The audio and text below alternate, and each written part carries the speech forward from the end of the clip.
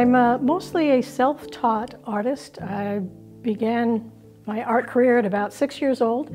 My father was an early recycler. He'd bring home used paper from the office, and as soon as I could hold a crayon, I filled it all up.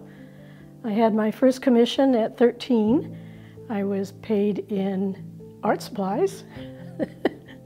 And I've been painting all my life, but at some point I realized I was a much better sculptor. I was lucky to find a great teacher because there's a lot of technical things that you have to know in order to be able to do a successful sculpture, particularly one that's life-size.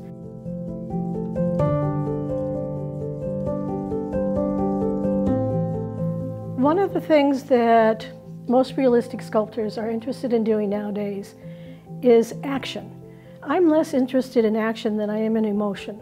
So many of my sculptures are still, but if you look at the faces, they might range from sadness to joy to concentration to just self-confidence. And I think that that gives a sculpture more ability to connect with the viewer, because we all feel emotions. And when a viewer looks at a sculpture, I want to make that connection.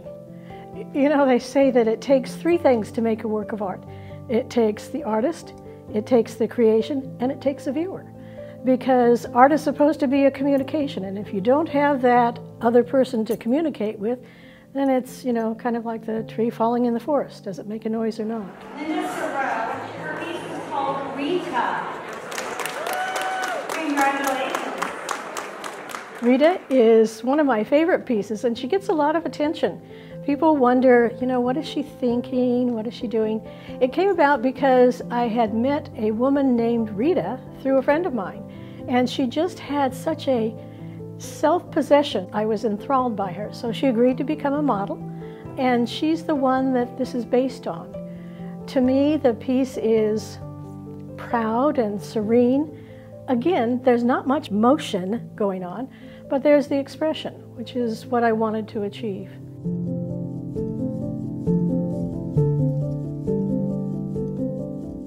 The really wonderful thing about bronze sculpture is that, well, it's going to last forever, but also it's one of the few art forms that people can touch without hurting it. So it's a great way to introduce children to art.